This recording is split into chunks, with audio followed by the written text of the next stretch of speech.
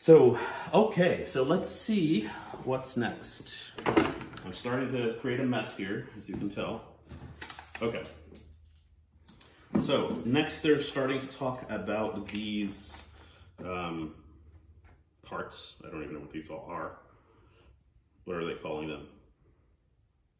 A mid-seat rail support is these, and these they're calling, I don't know.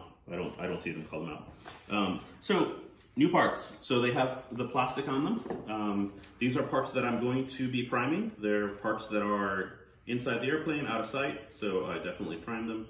Again, do what you want to do. There is no right or wrong when it comes to priming parts like these, which are alclad. You don't have to prime them. There are plenty of airplanes out there that are not primed and, you know, are fine and not going to fall out of the sky. I feel that it leaves a more sort of professional finish. It looks better. I think it's worth the trouble. So you just peel off the plastic, and oh, there's something I didn't do over here.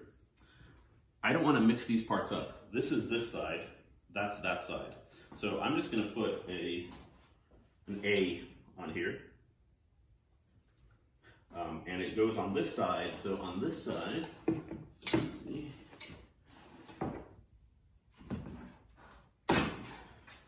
where the part's going to be covered, you know, the part's going to go over here. So I'm just going to, right where the part's going to go, I'm just going to put an A. And it'll be covered when it's done. You know, covering my handiwork there. Doesn't have to be covered, I just like it to disappear. So, all right, so let's just peel the rest of this. Part number is in here. So I'm gonna do something very similar. So these parts are gonna go together like this. So I'm gonna write the part number on the inside, which is the part that's not gonna be visible. So it's 004 Papa Lima. Why do you do it that way? Just so that if I have a huge pile of parts that I have put aside because I need to prime them or whatever, and it's been weeks since I've done this, it makes it so that I don't forget where this part goes later. But won't it just get covered with primer? They might, but when we prime them, if there's something important on the other side, I will usually, after we scuff them, I will rewrite what that is, right? Because, for example, here, there's going to be two sets of these, and because we're match drilling, we want to make sure to put them back where they, you know, where we match drilled them, or match reamed them in this case. So I'm going to say that, you know, this is going to be 1004PL, and I'm going to say, call it A. And this one's going to be B, and this one's going to be C, and this one's going to be D, and I'm going to have that written on there so that they go back to the right spot. These parts are, it's so close to the way they're done that it's usually not the end of the world if you end up riveting this on the other place. You'll notice that the rivets are going to be sort of tight, so that's not going to be great, but you know, the airplane isn't going to fall out of the sky. Again, I'm just a little fastidious about this. The marker shows through the primer, right? The marker does show through the primer, yes.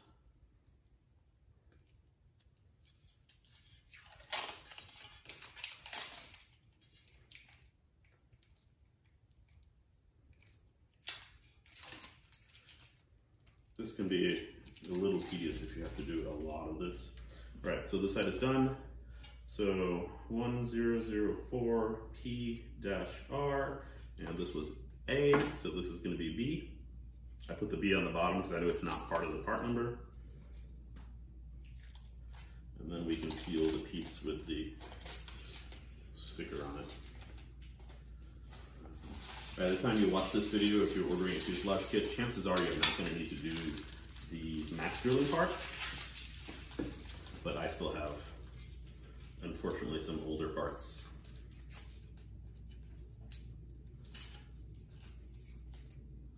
You know what? I'm going to do one of these so you can see it. Okay, so just looking at the diagram, the part goes this this way.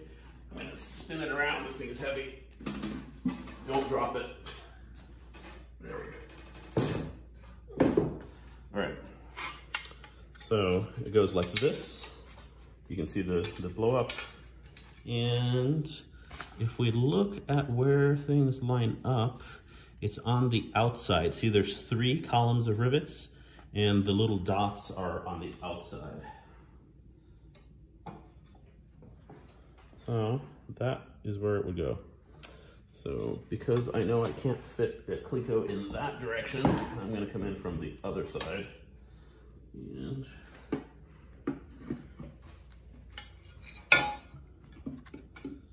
put a cleco in here. You know what? I'm actually gonna do this in a different order. Because I'm working on the spar that's got a nice finish on it, these parts still need to be deburred. So I'm gonna go do that. Let me see what the best way to deburr this is gonna be. There's a little bit of, there's room. I'm gonna use the Vixen file for this. I'm gonna make a little bit of room here.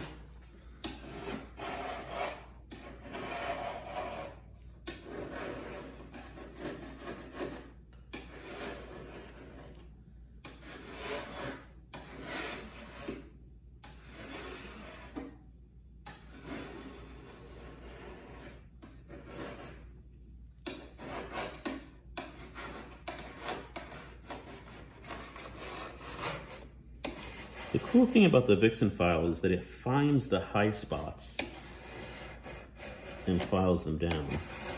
And you can see as we go how the sheen of the metal is changing. There we go, this is almost done, this line. So if you look at this one, see how it's not very shiny and it's sort of bumpy and there's like obvious places I'm gonna catch my finger. Here, it's almost entirely shiny. There's a bump right there. Almost entirely shiny. So this surface is almost done. There's still a little bit of sharpness there. So I'm just gonna very lightly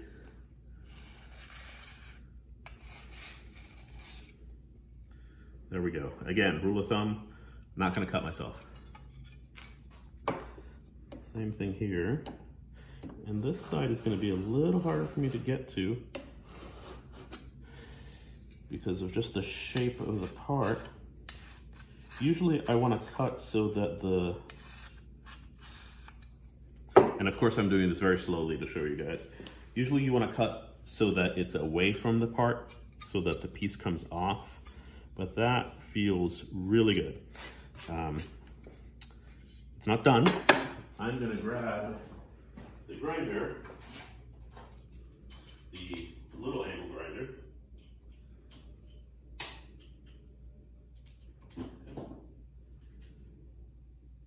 and I have a Scotch-Brite wheel on here that's the same as the big Scotch-Brite wheel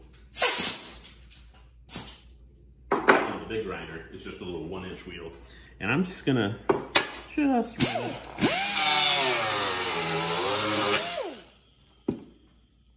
yeah, not gonna hurt myself on this. It is smooth. And of course I have to do the rest of the sides here. But for now, I just wanted to show you. The other thing I'm doing here is I'm gonna round off just a tiny little bit the 45-degree angles here.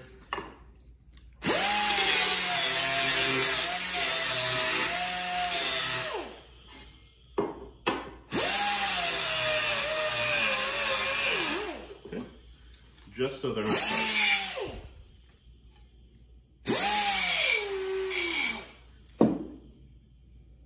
Nice, okay. Of course, before we finish this and prime it or whatever we're gonna do the rest of them. But for right now, I just wanted to get this ready for me to cleco it in place and show you what the process is. Again, it's on the outside, okay? This is A.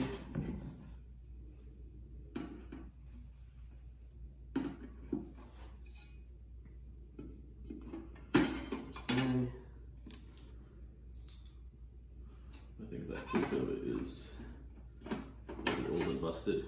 Yeah, this cleco is a bit nasty.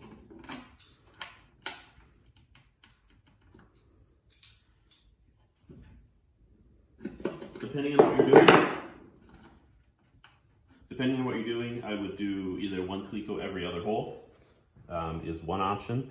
Definitely if, and I suspect this is gonna happen here soon, if we look on the other side, there are holes in the spar that went all the way through, but there are no holes over here. So I suspect, because I've done this once or twice before, that they're gonna want me to drill through the spar into this piece. So whenever I do that, I make sure that there's a cleco closest to where I'm gonna drill, as close as I can, which means I'm probably gonna end up putting one right here. All right, let's take a quick peek. Cleco, forming 2, mid-seat rail, so final drill number 30, all holes common between the mid-seat rail on both assemblies. Okay, so they want me to final drill these holes. I'm not gonna use a drill bit. I'm gonna use a reamer. And again, it's a number 30 because the reamer leaves a much nicer finish. And again, and I'm gonna go from this side because this is where I have access. I'm angling this. I wouldn't usually angle this, but just so you can see.